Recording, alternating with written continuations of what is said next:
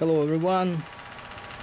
I didn't make any videos for a long time, so I've been quite busy. I've been busy building this oil processing still.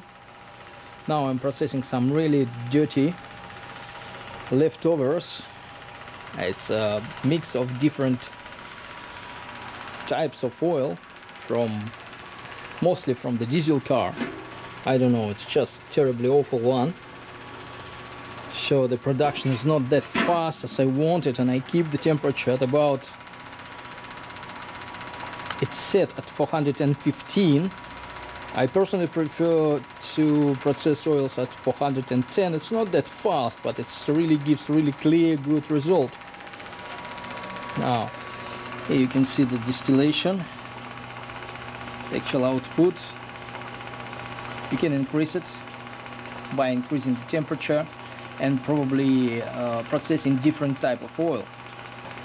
But anyway, I just needed to test this unit. Now the unit itself is 6 kilowatts oil still. I've got slight leakage from under the nut. I had some leakage. Now I just tighten it properly. And just a few drops on the concrete. Here we've got some leftovers coming out. Bit more than I wanted, but the quality of the oil determines the amount of the waste you're gonna have. So this one is just absolutely terrible one, the one that I wouldn't recommend to process at all. So it's technically from the old dead diesel engine sump oil. This particular one, this valve, is for flow control. So you're adjusting the flow the way that your actual production is approximately 80% and your waste is about 20%. So this type of ratio, and your controller helps to keep you the temperature at some desired value. So in this case it's 415. I probably gonna increase a little bit, but anyway. So another thing I wanted to show, this is the head, and head actually connected through this line, this particular line, through this line, and this cylinder, it's my vacuum cylinder that I usually use for some vacuum filtration, but I removed the air release valve from the top, and I installed the tube that goes down to the bottom. It's called down to the bottom. So, and the vacuum is getting sucked, gas is getting sucked from the very top of the cylinder. So all the condensation, all the condensate actually settles at the bottom, and we've got dry line going down through this filter. And again, this filter that I usually use for some fuel filtration, and again it's filled up with silicate gel. Silicate gel is a moisture absorber and some vapor absorber, and clean gas goes into this compressor. So the compressor creates the vacuum within the system. So why I do it to evacuate the stinky gases away, and I burn them in the furnace. So you can evacuate them 20 meters away if you would like to, 100 meters away if your line would allow you. So there's no awful smell around your steel. Now, back to the production.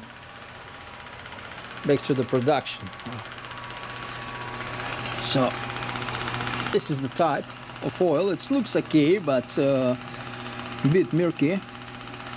It will be, because it's distilled oil.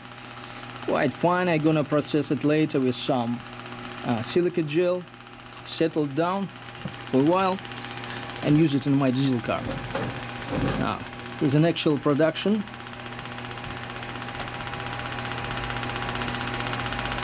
Not bad. I will increase the temperature, so hopefully after that, after the temperature increase, I will get some flow increase, the production speed will be increased. So this is what I wanted to show you. Now, okay, it's quite tricky. Come on. Yep. Of course it smells, it stinks. But, for example, if you'll process some red diesel, the production speed is gonna be much higher, about 25 liters per hour, I would say, 20 liters easily. If someone would process automatic transmission fluid, and again, production speed and the quality of the output will be much better, because the temperature of distillation would be much lower. Now this one, what I do, I just collecting whatever liquid, light fraction, getting separated from the, that's gas right now, but it's already some fractions dribbling. Once this overflow tube is filled up, there won't be any gases running into that bottle, or something like that. Now I'm gonna try to increase the flow, not the flow, I'll try to increase the temperature by 5 degrees, and we'll see the flow, the production speed. Now I run it at 420, it's set at 420, but now it's at 417, because the solid state relays, they're switching on and off, and there's some what it's called inertia, and because the oil that's supplied is cooler, it's hot but it's cooler because there's a preheater, but it's cooler, it has some tendency to go down, and then it goes up again, so it fluctuates within few degrees all the time. Now here we got production. The production did increase, but also we increase the amount of gases coming out. So this is why I don't like processing really bad, heavy, dirty oil, and I don't like high temperature. Yes, you can increase the production, but you will sacrifice the quality. So just in first instance, try to avoid to process really bad oils. When I'm talking about used or waste engine oil, I mean the oil that yesterday been good enough for your engine or somebody else's engine of his beloved car, you know.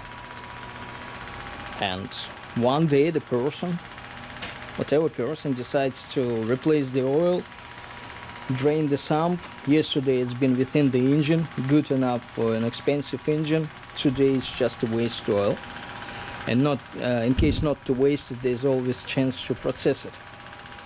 This is what I mean when I'm talking about the waste oil, waste motor oil, waste automotive oil. Now there's a steel, here's some waste.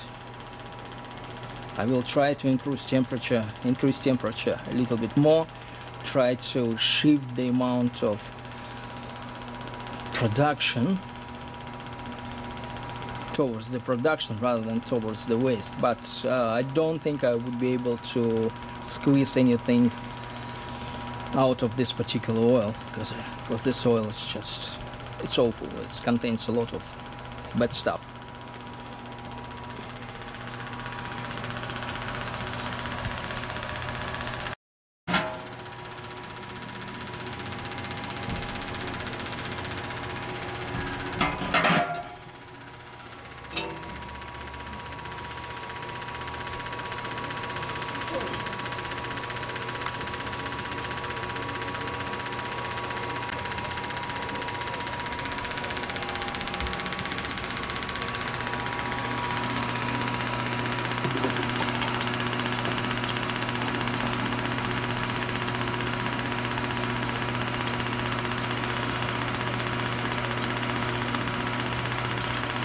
slight fraction.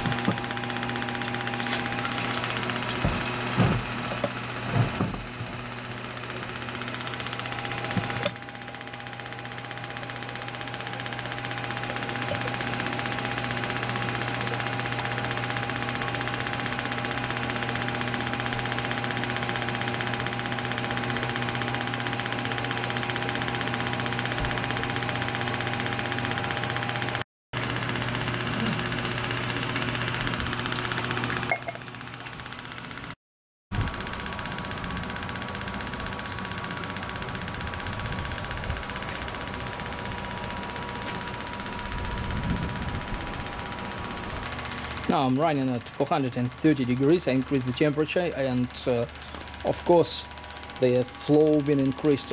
The oil is not really good. You see, it's just burning. So this is a dilemma. Either you producing a lot and faster and losing some to the gas. So if you got a way to collect this particular gas, and here's a conversion right now, you can see the amount of waste we've got, and we've considerably increased the production.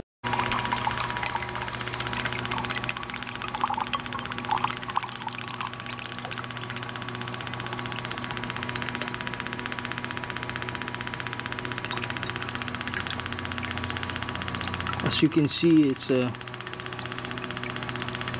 vapor, it's not a smoke.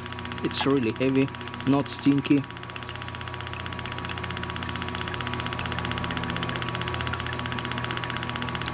Usually this happens when quality of the oil is not really good to process, so it creates a lot of vapor and a lot of smoke as well. This one is not smoke, it just sits in the glass, you see.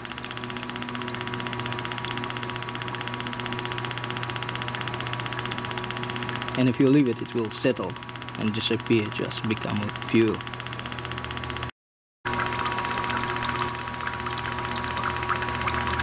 And it's not hot, it's cold.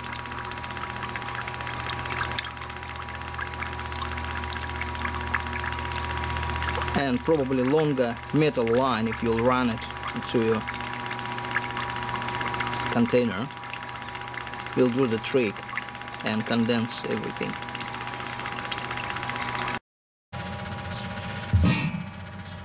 So distillation is about to end.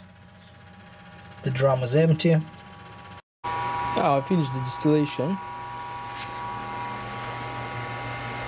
and just remove all the lids. It's not connected, just a controller still running and showing the actual temperature. Now we've got 369 degrees within the reactor with some remains of the oil inside. It's still dribbling a little bit,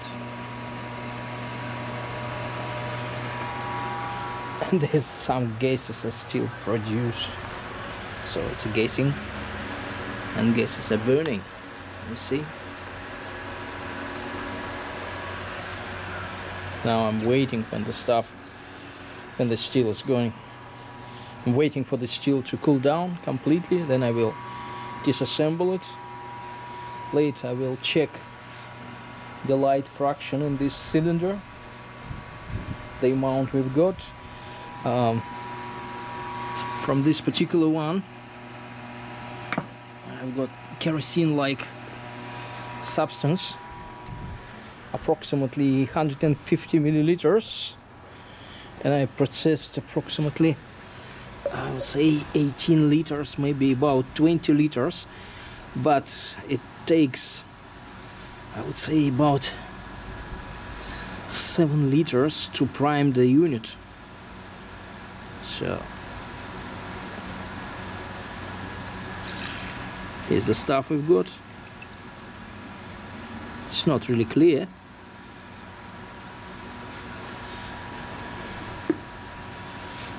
And it's more like a kerosene. You can see the spot. I just tried to ignite it. It's sort of been igniting, but it's drying out.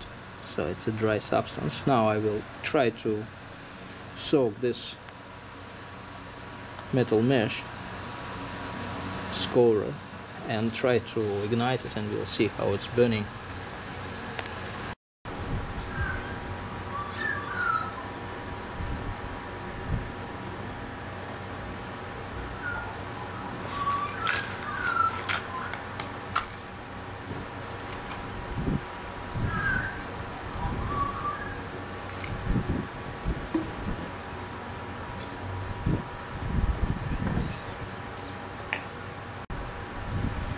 Now here's a heavy fraction. It's oily one.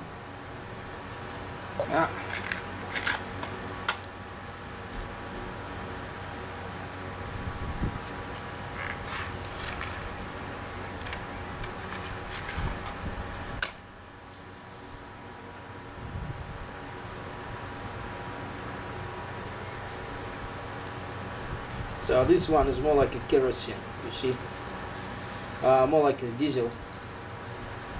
So it's impossible to ignite. It's not a petroleum one, not a petrol.